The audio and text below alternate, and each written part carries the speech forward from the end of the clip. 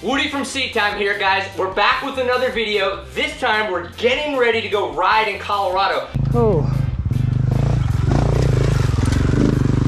Nice, that was the line. So there's some preparation that needs to happen. I live in North Texas, Colorado, mountains, elevations, rocks, lot to prepare for. We're gonna do it quick, we're gonna have fun. Number one, we're gonna be putting on some IRC tires, right? The rear tire that we're gonna be putting on the JX8 Dakota.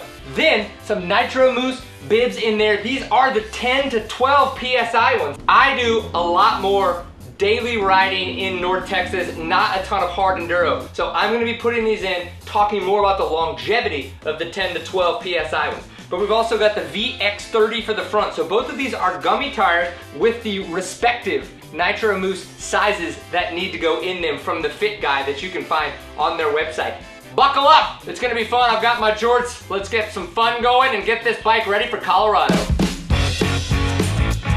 If you're looking for an instructional video on how to install bib mooses, there is an older video that I have out on Seat Time Clips YouTube channel you can check out. But installing the VX30 and the JX8 Dakota on the rear was not the end of the world. Actually, the front tire with the 235 Nitro Moose was actually harder to install than the 305 inside of the JX8. Typically, it's the other way around. The front tire isn't really as bad, and the rear tire kind of sucks. Any tips or tricks that you have, make sure you put those in the comments so others can learn from everything we're doing out here on YouTube, enjoying getting seat time. Now it's time to get the rest of the bike ready to go ride in Colorado. Suspension and carburetor. I got the JD jetting kit for the 2018 Sherco 300 when I went in 2019 on this bike. The lean needle, which is the red top, I still use in the bike due to their settings. Now, I am gonna be moving the clip on the needle, and I am gonna be changing the main jet. After that, they say everything else stays the same. Worked great in 19, we're going back in 2021. If you remember, I just released a post about resetting mentally and physically getting back on the bike. Well, to do that, I reset my suspension. And so now I have adjusted my suspension again for Colorado. So a little bit less compression dampening, a little bit less rebound dampening, and a little bit less preload on the forks. That way the bike can sit a little bit more in the suspension, right, in the travel, and hopefully be a little bit more supple. I've had good luck with this bike before in Colorado, so I don't see that being an issue. So kind of going from those sport settings to those standard settings in the book will be a good place to start. Suspension's done, jetting's done, tires are on. Let's start packing everything else up. When riding in Colorado, the only adjustment that I make to my gear is I wear the Fly Racing Patrol pants just because I like having the pockets. They're a little bit more durable, and I like the vents that they have on them because of the fact that the temperature can change quite drastically. On top of that, I do typically ride in a sleeveless vest, right? I ride in my jacket, I take the sleeves off, I put them in the back, and I ride in the vest. And because it has so many vents on it, I can stay fairly comfortable, but rain can come in so quickly, you want to be prepared for that to be able to put your sleeves on quickly.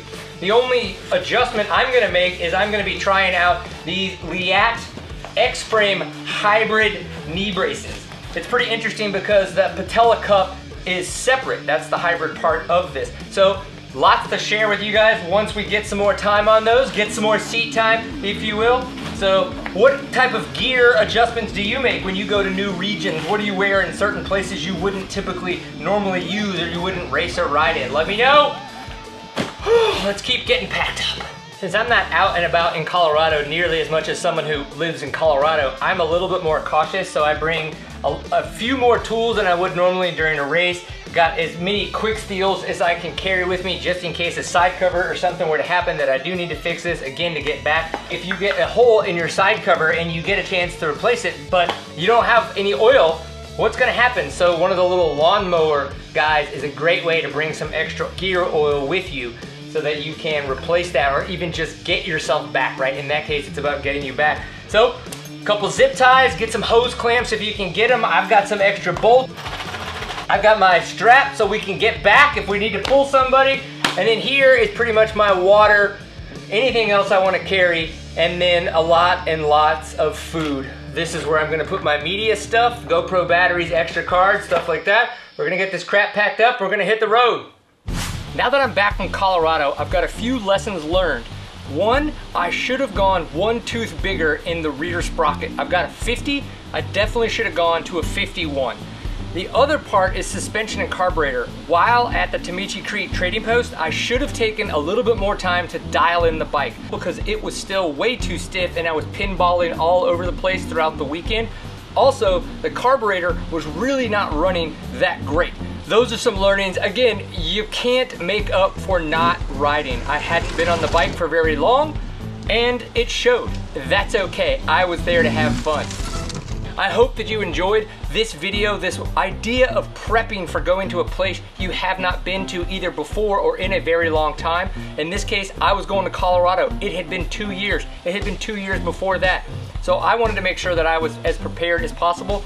Getting on the bike more is gonna make you more prepared. My legs were shot, my shoulders were shot, everything hurt, but I had fun.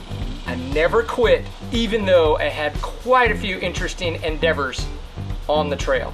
So guys, I hope you enjoyed this. If you did, please give it a thumbs up. If you're not subscribed, please subscribe for more good times on the internet talking about dirt bikes and other two-wheeled adventures. And remember, you can get any of the Seat Time shirts that you see at shop.seattime.co if you'd like to support that. Bring your Seat Time life into the real world by wearing some of the merch. We would much appreciate it. If we don't get a chance to see you on the trail, hopefully we get to see you on the internet. Enjoy getting Seat Time, and we'll see you for the next video. Kind of sound like you're having a stroke. Coda.